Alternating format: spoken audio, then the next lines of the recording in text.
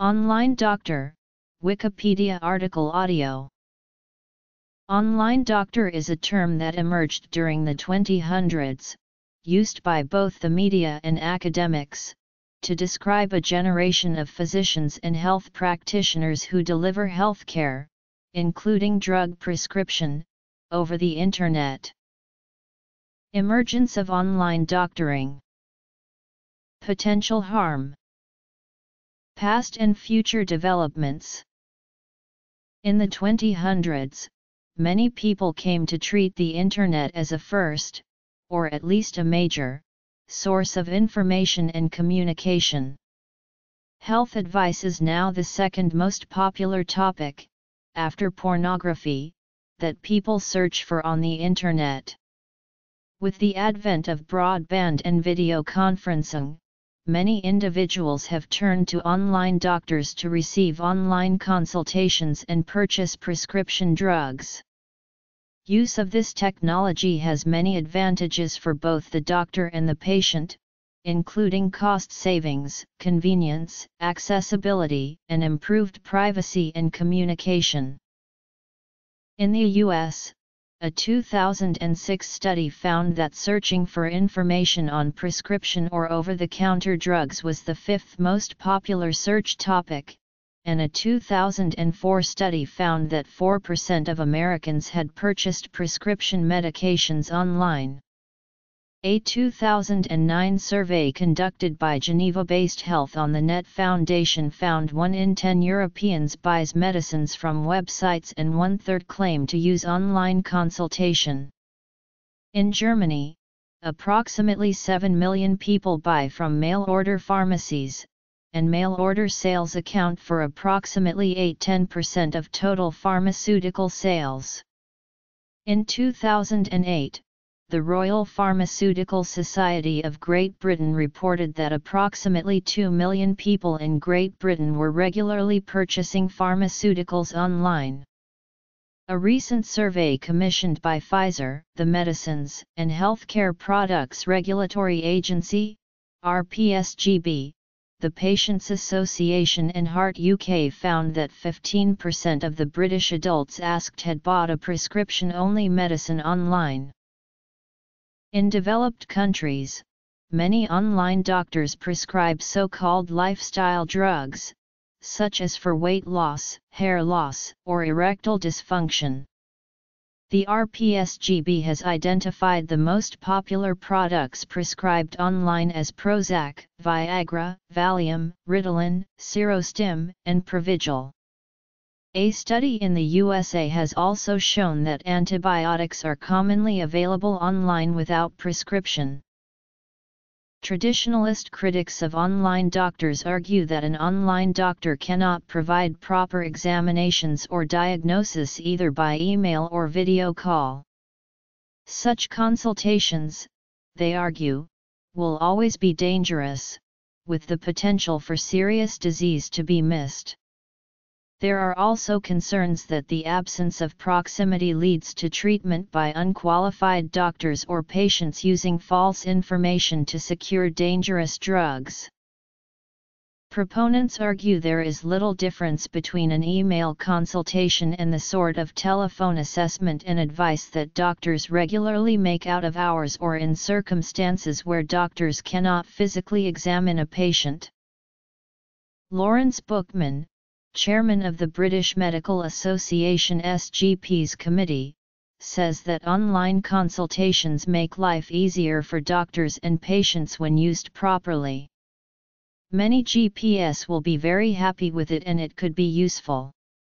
When it's a regular patient you know well, it follows on from telephone consulting. Voice is essential, vision is desirable. The problem comes when I don't know the patient. Neal Dixon, chief executive of the General Medical Council, says, "We trust doctors to use their judgment to decide whether they should see a patient in person. Online consultations will be appropriate for some patients, whereas other patients will need a physical examination or may benefit from seeing their doctor in person." The first medical consulting website in the U.S. was WebMD, founded in 1996 by Jim Clark and Pavan Nigam as Healthscape. Currently, its website carries information regarding health and healthcare, including a symptom checklist, pharmacy information, drug information, blogs of physicians with specific topics, and a place to store personal medical information. As of February 2011, WebMD's network of sites reaches an average of 86.4 million visitors per month and is the leading health portal in the United States. Other popular U.S. healthcare and medical consulting sites include NIH.gov, MSN Health, Dr. Spring, MDLive, JustDoc, Yahoo! Health, Everyday Health, Women'sHealth.gov, Mayo Clinic, Dr. Vista, and many have experienced dramatic growth. Niche consulting sites are also popular, including SeniorNet, which deals with age-related syndromes, and 4collegewomen.org, and girlshealth.gov, which target young women. Several American online doctor companies, including SharePat, MDLive, Teladoc, First Stop Health, American Well, WebDoc247, MeMD, and Ringadoc, provide consultations with doctors over the phone or the Internet. Prominent San Francisco-based venture capital firm Founders Fund called such services extraordinarily fast and predicted that they will bring relief to thousands of people with immediate medical needs. In the UK, eMed was the first online health site to offer both a diagnosis and prescriptions to patients over the Internet. It was established in March 2000 by Dr. Julian Eden. In 2010, Dr. Tom claimed to have 100,000 patients visit their site.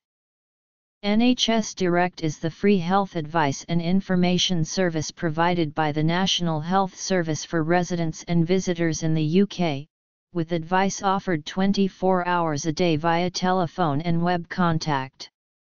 Over 1.5 million patients visit the website every month. More recently, a number of online doctors have emerged in the country.